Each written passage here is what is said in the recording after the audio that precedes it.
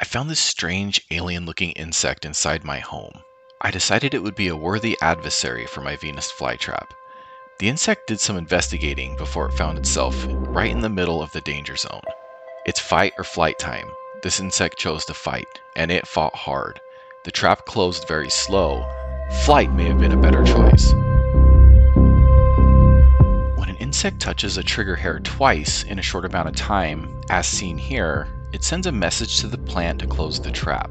To prevent closing on non-insect debris like a falling leaf or raindrop, the Venus flytrap will not completely close on its first try. The plant uses up valuable energy when closing and can't afford to seal up and release its digestive enzyme if the culprit for closing the trap isn't really an insect. A raindrop or leaf will not provide the flytrap with the valuable nutrients it needs replaced after closing and attempting to digest. The insect moving around on the inside tells the flytrap that it's caught a real prey. The trap will continue to tighten down until fully sealed. The flytrap uses a tremendous amount of energy tightening up and releasing its digestive enzymes. If the flytrap isn't feeling continued stimulation from the insect, it will slowly open back up after a few days, ready for the next unsuspecting insect.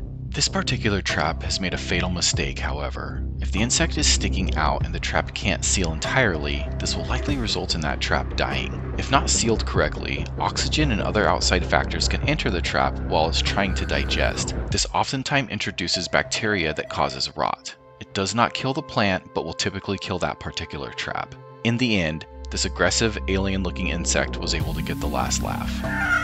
If you have any questions or are able to identify this strange, aggressive, alien-looking insect, comment below. Like and subscribe for more incredible carnivorous plant content.